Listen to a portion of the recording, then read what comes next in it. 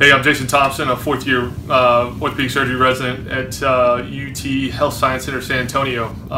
First of all, this message for any pre-med students or pre-high school, anyone trying to head to medical school, congrats and good luck. It's a long road, but as I get closer to the end, the finish line, certainly is worth it. It's been a lot of hard work and worth it. But so I was in everyone who's made it this far and further where I'm at has been in your shoes, and so the first thing you have to think about is make sure you're doing it for the right reasons. You want to make sure you're on task and you have your mindset and that you're doing it for the right reasons. If you're doing it for any other reasons, it may be too long of a road, too hard of a road to get down. So if once you've decided you're down that road and you're fully committed, which it does take full commitment, I recommend that first you want to know, first you want to be diverse and not only the things that you can't control, but things you can control. And so things you can control are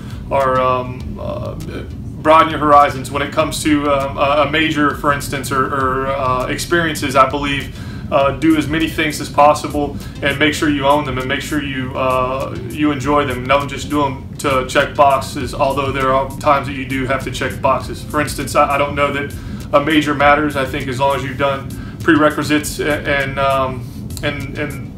the sciences, I think that's enough. And then a lot of the med schools now are looking for people who maybe have something different. And maybe you're a music major and you just did your prereqs and you can talk about music to the nth degree. And I think that looks very.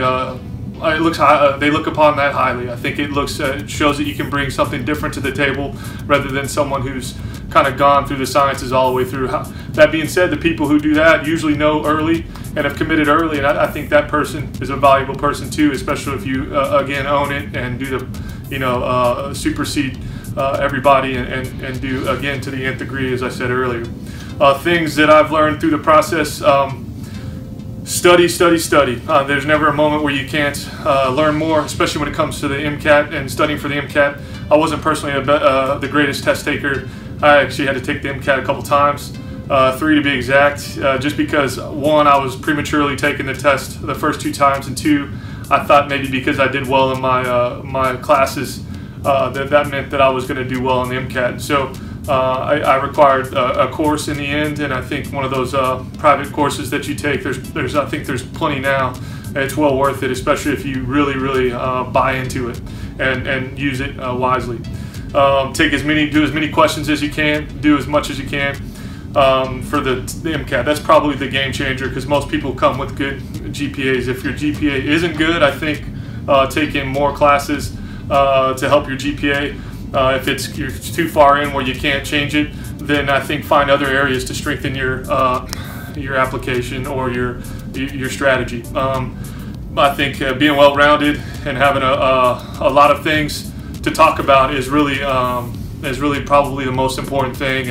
And I think these days, because it's so competitive, I think the medical schools are looking for unique people, and so with a story that can help them change their med school and be the next greatest of whatever. So, and speaking about unique people, Dr. Thompson, I understand that you were a professional athlete before. Can you quickly tell us about the transition from your professional career to medicine? Well, it's been more than 10 years ago now. I'd hate for any current soccer players to challenge me, but I played professional soccer for 4 years. In 2003, I was drafted. They were Dallas Burn then. Have since changed their name to FC Dallas.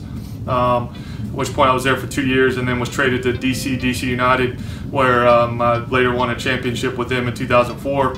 Unfortunately, my career was riddled with injuries. I tore my ACL, MCL, meniscus my rookie season, well, before it even started. So spent much of my year fighting injuries, soft tissue injuries, and really didn't play as much as I want, which because of the injuries, I was often in the training room or on the injured reserve. So it led me to a point where I was looking for something more, and I retired after a few years, and it transitioned into medicine, and it's been as hard as becoming a professional soccer player was. This has been a harder but much more gratifying in my mind road, and I think to reiterate earlier points I made, there's nothing better feeling than you know, when I was where y'all were or are, whether it's high school, college, wanting to do this, and then finally making it despite every trial and tribulations. Don't let anyone fool you. There are so many tough hurdles along the way, and each time you get stronger and stronger. And when you're finally getting near the end, I'll tell you, it is a pretty remarkable feeling. So, as much as my previous career was very, very satisfying, and I wouldn't change it, even despite all the injuries, I would take this a million times over, and it's worth it. So everybody who's looking for motivation, dig down, and I promise, if I can do it, I think anyone else can. You just need to bunker in and work hard, and be well-rounded.